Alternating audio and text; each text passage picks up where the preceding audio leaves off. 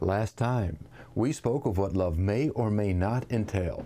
It has since then been on my mind to offer you an example of what loving the unlovable looks like in my own life. And that is what we're going to explore here in this video. Now, my name is Charles, and this is a simple, not shallow video. A video for those who want a deeper faith, not a confusing one.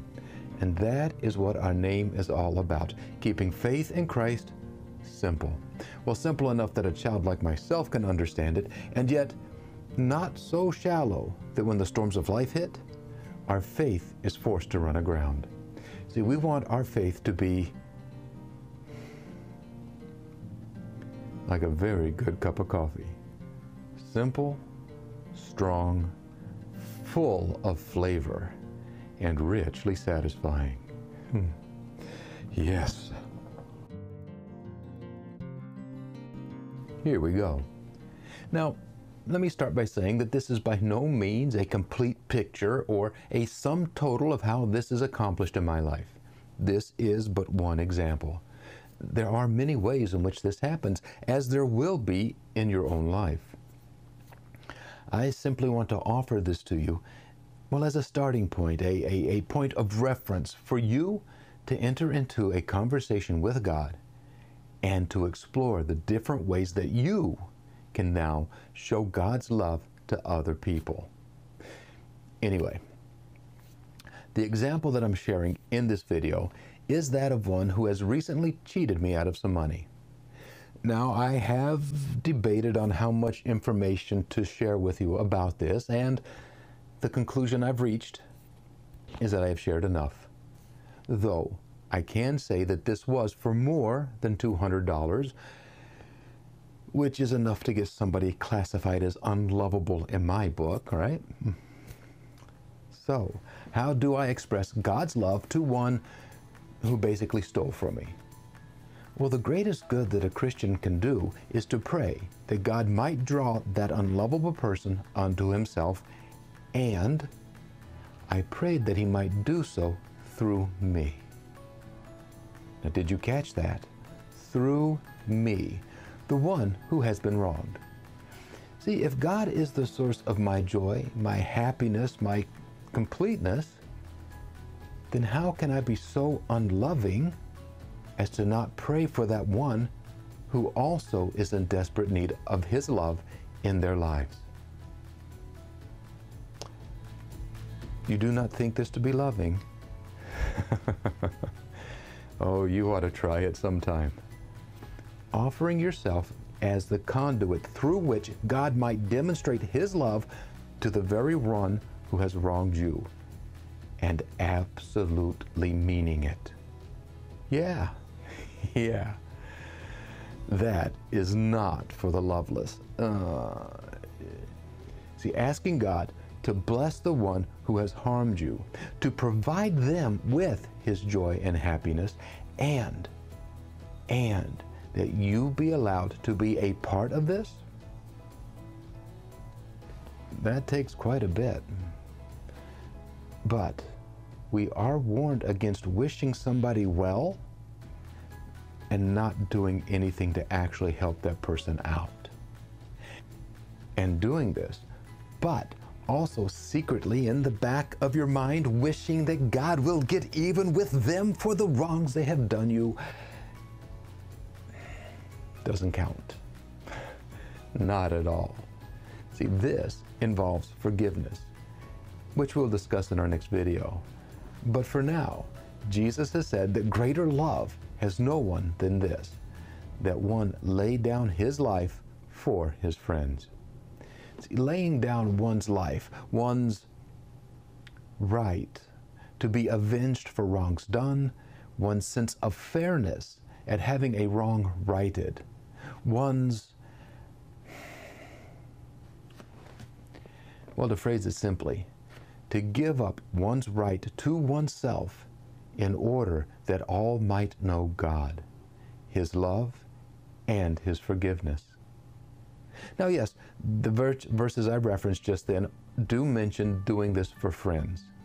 Yet, Jesus also says many times, love your enemies and do good to them.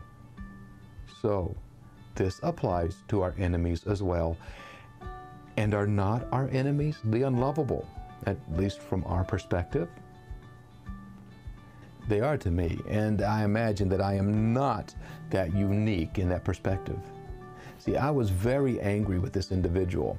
Very, very angry.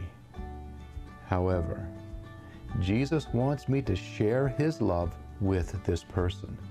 And Jesus further explains what he means by loving our enemy when he says, "But I say to you, love your enemies and pray for those who persecute you.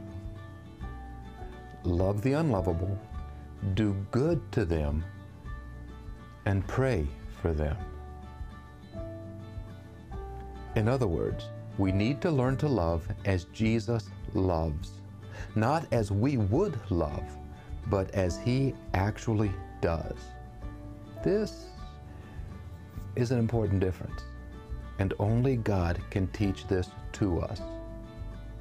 And remember, by unlovable, we are talking about anyone who is doing those things which drive us to distraction. This could be found in anybody, really. I mean, it can be in an enemy, a friend, a co-worker, a family member, or even a fellow church member. See, this unloveliness may have annoyed us, embarrassed us, or even greatly hurt us. It is anything that causes us to not to like someone pretty severely. My example is merely the one that came quickest to mind. Thankfully, this is not about being perfect as we do this. Love is not about being perfect. Love transforms us into perfection. Rather, this is about growing in and sharing in God's love, well, as much as possible and as wisely as possible. So we are even told in the Bible that God will help us learn how this is done. It says, "But if any of you lacks wisdom, let him ask God, and it will be given to him freely and generously." Again, the Bible says, ask, and it will be given to you. So, let us pray then. Ask for the wisdom in how to love well.